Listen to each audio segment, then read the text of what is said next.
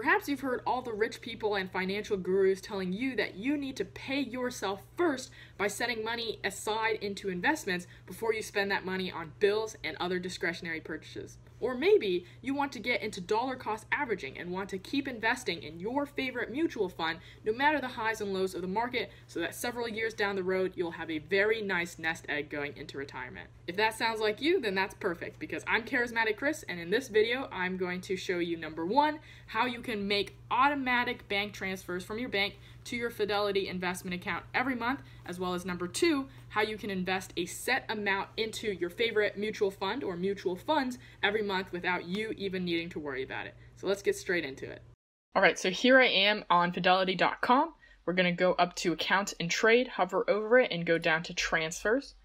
And then once this loads, you'll see a link called Manage Automatic Investments. So click on this because we're trying to set up some automatic investments. Alright, so now we'll see, since I don't have any automatic transfers scheduled yet, you're going to see this page immediately. If you have transfers already scheduled, maybe one time or recurring already, they'll show up here and I'll show you what it looks like. But down here you'll have two options. The first option on the right is just to set up a transfer moving money from your bank account to your Fidelity account, meaning once that money's moved over, it's just going to sit in your Fidelity account, and it won't be invested unless you go in and manually choose to invest it. So this is great if you just want to set aside a portion of money every month that you can use to, invest in whatever you want to invest in. Now the other option is setting up automatic investments to actually invest money. And to do this, it will take money from your Fidelity account, so money that's already there, and invest in your, favorite mutual fund or whatever mutual fund you want to invest in. Or it can also directly take money out of your bank account and immediately invest it instantaneously as well. So on the right, it's just moving money, and on the left is actually investing that money, whether it's investing money already in your account or moving money and immediately investing it. So I'm going to just cover how to do the transfers really quick, just because it's a very simple process, very fast. So I'm going to set that up first, and then I'll show you how to actually do the investing. So once you're here, you're going to need to select what bank account you want to move it from, right? Because hopefully you have a bank to move money out of if you're doing this, and it's going to need you to have already linked a bank. So if you haven't linked a bank to Fidelity and need some help doing so, I will link my tutorial up here, but otherwise we're going to assume you've already linked it. So you're just going to select the bank that you care about. Then you're going to scroll down here, you're going to choose what account your money is going to be transferred to. If you have only one account, there's only going to be one account, but if you have multiple, you're going to want to choose whichever one that you're going to invest it in. Alright, so once you've chosen your account, you're going to choose some additional transfer details. You can do this just once, meaning, maybe you're happy and you want to invest today, so you're transferring it. But if you're here with me right now, you probably want to set up automatic investments so you can do it every single month. So we're going to change this frequency to monthly. And then you'll have the option of changing your start and end dates, meaning when you want your first transfer to happen and when you want your last one to be. I want this to continue forever, so I'm going to not touch any of these, but you can feel free to edit that. And then you're just going to put in whatever amount that you want to move over. Let's just say 500 as the example. We'll click continue. There's one last step just to review everything. If everything looks good, you're going to scroll down. You can read the terms and conditions, but you'll have to agree anyway. So just submit. And you're done. That's it. So that was a very easy process. Takes a few, maybe a minute or two. And you can see that there's a confirmation of when your transfer is scheduled for, and it tells you it's monthly. So that's how you can transfer money from your bank to Fidelity, and it'll just sit in Fidelity, meaning nothing will happen to it. Now I'm going to show you the other option, which is actually investing it. Alright, so to get here, you basically just do the first few steps I showed you in the beginning of the video, going to Accounts and Trade, and then going to Transfers. And so again, we're going to go to Manage Automatic Investments. And like I mentioned, since we just set up a transfer, right, you're going to see all of your scheduled transfers up here, and it will confirm the schedule for you. So now, because we want to set up a new transfer, we're going to click on Schedule a New Transfer. And again, you're going to have your two options. We just did this right one.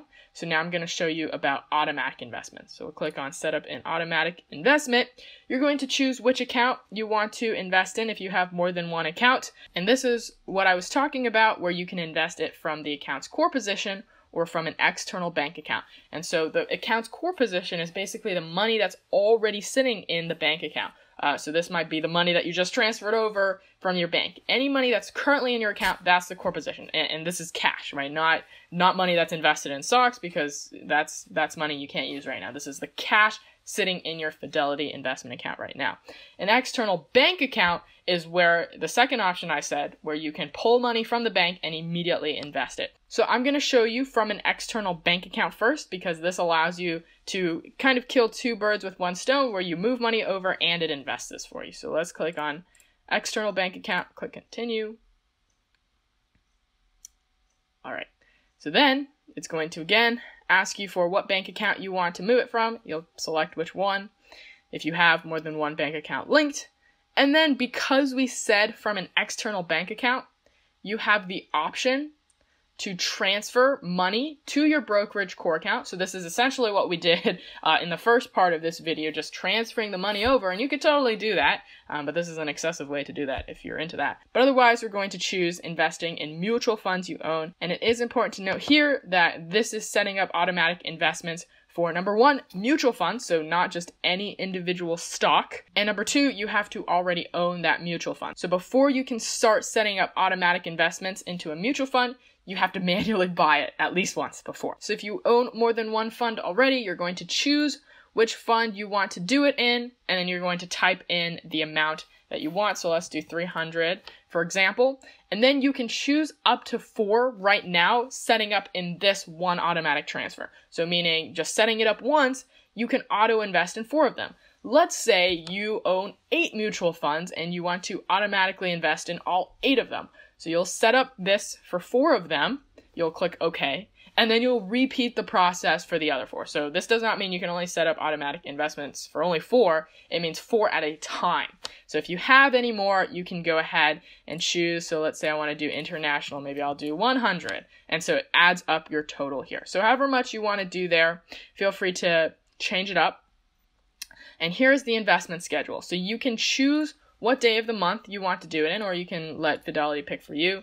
And here's your frequency. I do monthly because I want to invest every month and I want to get that dollar average for my monthly investments. If you want to do quarterly, you can also do that. You can also create a custom schedule, meaning maybe you don't want to do every month, but you also don't want to do quarterly. Maybe you have a really interesting pay schedule and you only get paid on some months. You can choose whichever month that you want to invest in. So I'm just going to click on monthly for the purposes of this. And again, I'm going to do no stop date, meaning I just want to continue forever. You can also choose if you want to stop your automatic investments after some date. All right, so if you're happy with all of the settings that you put, we're going to click on next.